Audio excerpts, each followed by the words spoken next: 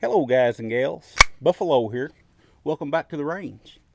This is my Walther PPQ M2 and 22 long rifle, the 5-inch barrel version.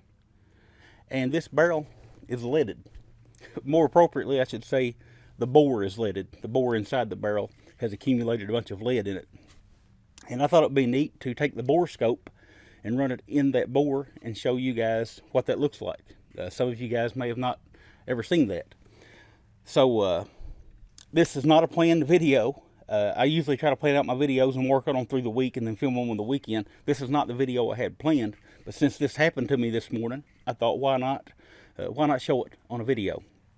A little bit of history here. Chase and I get together once a month, usually the first Wednesday of each month, and run drills with our 22s. Just going fast, shooting different, running through different drills that we set up. We do that because it's 22s, it's fun, it's cheaper than running with center fire, and it just helps. It's just fun, and it helps us stay in tune. I know it'd be better if we could afford to do that with center fire pistols, but it gets real expensive real fast. So we use these 22s. Well, about 3 months ago, I was shooting out of one of those federal range packs, the 800 round packs, and I emptied that range pack out that day. And rather than going back up to the house and getting another one, I dug around my range bag and I found a box of these 22 Thunderbolts.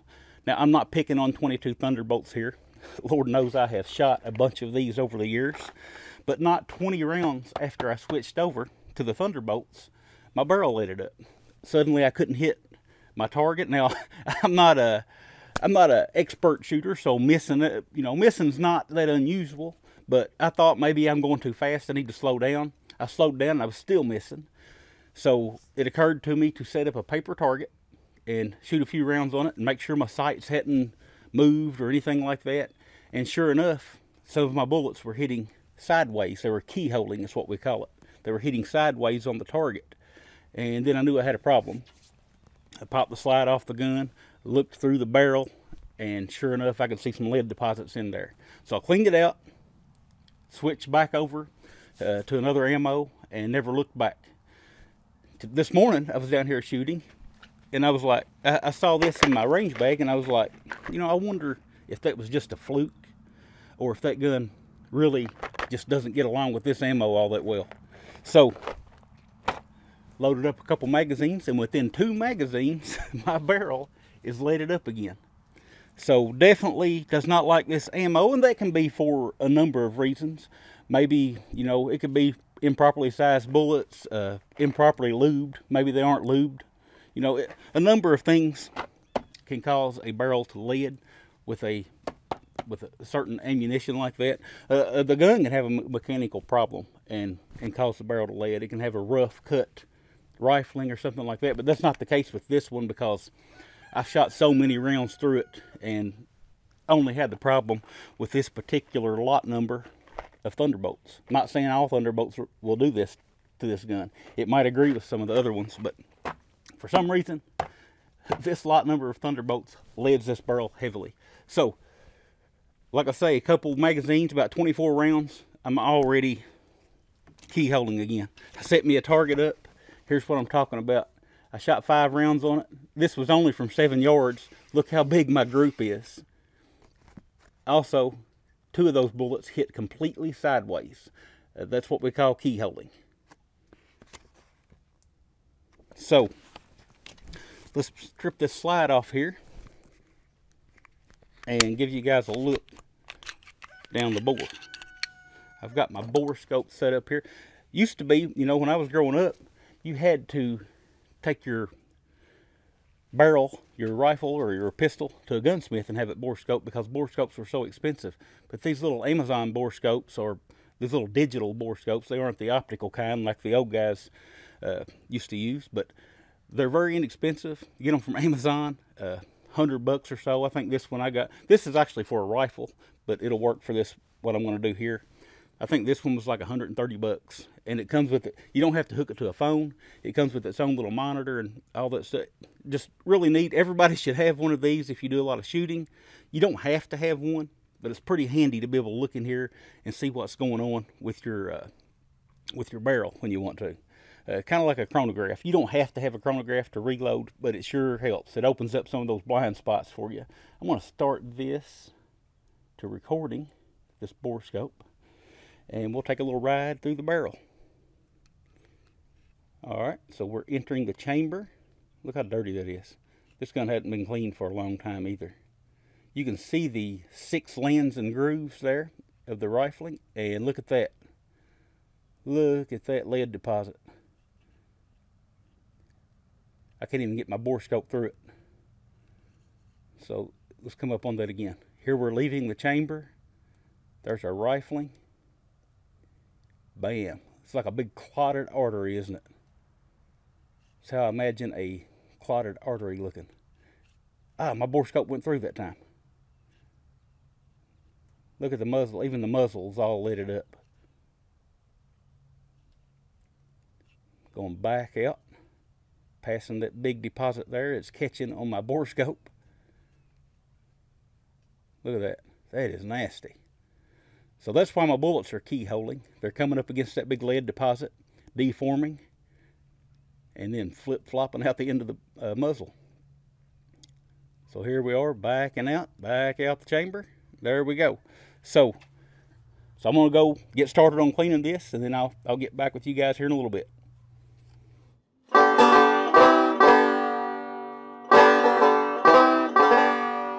I think I got the lid out. I've got the Borescope hooked up here. Whoa! There went my glasses. Got to have my reading glasses to see up close here what I'm seeing on the Borescope. I've got it mounted here just to the right of the camera. So let's see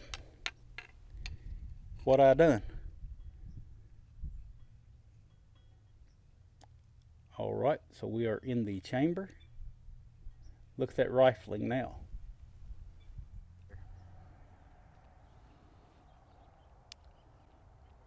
Creeping through the bore. Man, that looks so much better. Big difference without all those big lead deposits in the way. And look at that muzzle, how much better that looks. So much better. Backing out.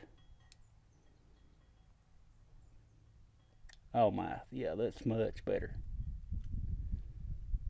Coming back out of the chamber.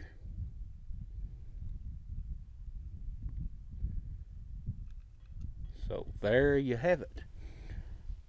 That's what a leaded barrel looks like before and after cleaning. There you go. Hope you guys enjoyed the video. Hope some of you guys may have even found it useful. This Borescope, let me show this thing to you guys.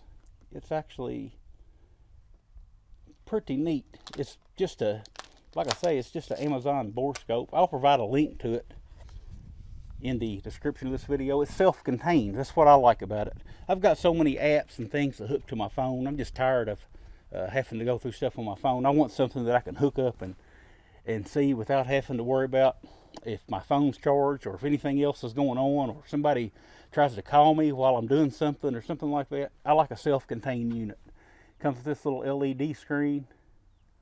Records a video, as you'll see here. I'll use the clips out of this. Takes pictures. If you've got a problem, you want to take a picture of it, you can take a picture and send it to your gunsmith or whoever, one of your buddies, your gun knowledgeable buddy, and ask him if it's a problem or not.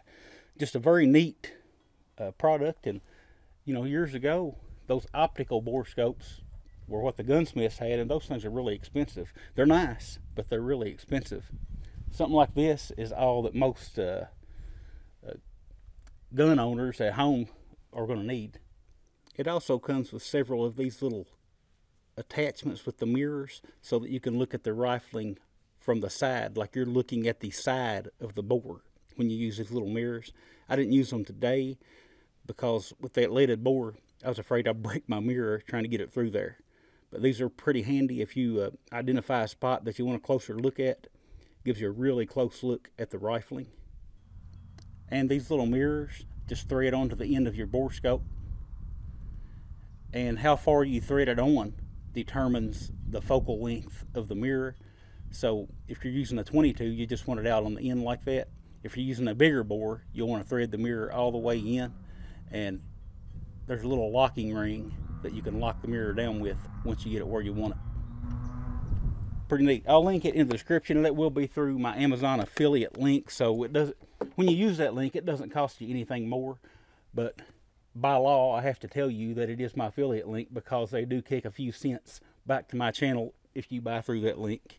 But that's all I've got for today. I think I've probably rattled on way too long anyway. But guys, remember, if someone asks you to give up a little bit of your freedom for the greater good, freedom is the greater good. That's all I got, and I'll talk with you guys again soon.